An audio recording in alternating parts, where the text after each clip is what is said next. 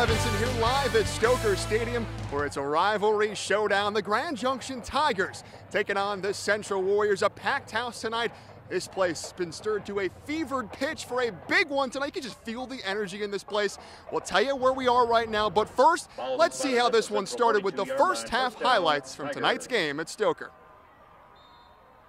It's the Central Warriors coming off a hard-fought loss to Fruita and the Grand Junction Tigers, who enter this one riding high after a 48-0 beatdown on Rifle, as Central's River Westcott kicks it off for rivalry night at Stoker, and it's Noah Watkins on the return. And Watkins, I mean, this kid is fast, showing off the wheels, the shiftiness. A great return puts the Tigers in business, and right down the field they went. And folks, how do you stop this? Just too big, too strong. Big number 7, Will Applegate. It's 7-0 Grand Junction after drive 1, but Central went right down the field themselves, and after missing week 1, Central's QB1, Asher Carter, is back, and just watch what he does.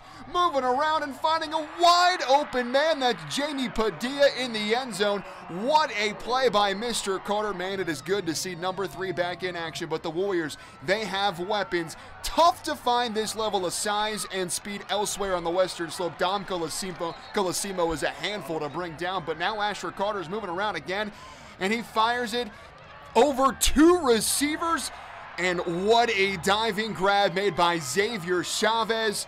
I mean, that is a big play to change the game. And speaking of big, there he is, number 7 again, flying. Look at that. Who knew he had such grace? And again, number 7. I mean, what do you do to stop this? Stretching the ball over the goal line. It is impossible to defend, folks. He is just simply too big, as the Grand Junction Tigers are fired up. The student section, it's packed, as GJ has the 14-7 lead at the half.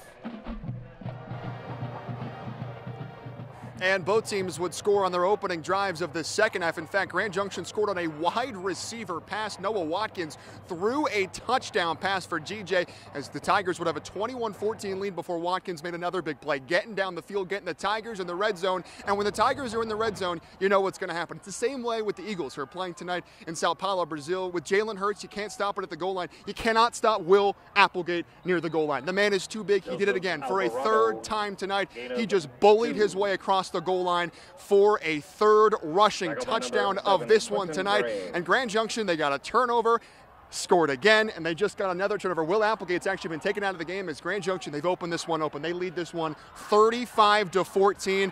Under a minute to go. We are at the closing moments here tonight at Stoker Stadium, as Grand Junction is going to get to 2-0, 2 dominant wins, a 21-point victory here tonight, a 48-point victory in week 1, and they just have shown, they told us before the season that they were going to be a real team this year. They were going to be playing good football, to not doubt them. And listen, they were my dark horse candidate for a great season this year, and they have lived up to that this season, showing it off. 2-0 to start the year.